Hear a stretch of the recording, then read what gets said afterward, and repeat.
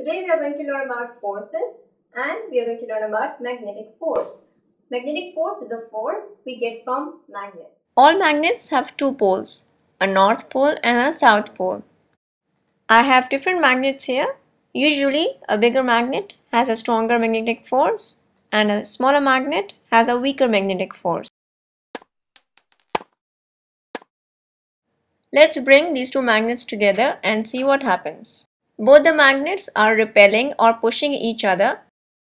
This means that this pole of the magnet and this pole of the magnet are the same. They are both south poles.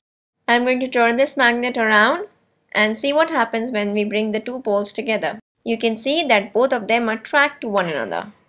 Now I'm going to use these two magnets to show you the example of attraction and repulsion.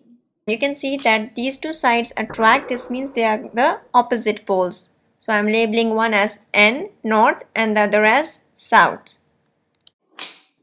Opposite poles, north and south, they attract. Now I'm going to turn this magnet to the other side so that both the facing poles are south poles, and I'm going to bring the magnets together. Even if I try hard, the magnets do not get attracted, they are pushing each other. Now I'm going to put one of the magnets flat and bring the other magnet from the same pole, the south pole, towards it. The magnet pushes or repels the other magnet. But if I push really hard, you will see that the magnet at the bottom will flip and get attracted to the magnet. This means the north pole of the bottom magnet will turn around and get attracted to the south pole of the top magnet. Like this. Once again, this shows us that opposite poles attract.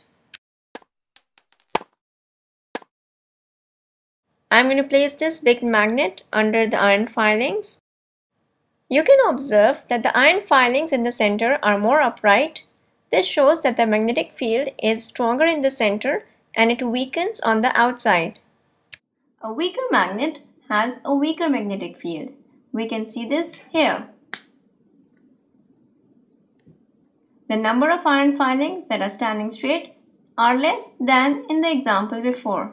This shows us that this magnet is weaker than the first one. Now we are going to use a stick magnet and see how the iron filings get attracted to it.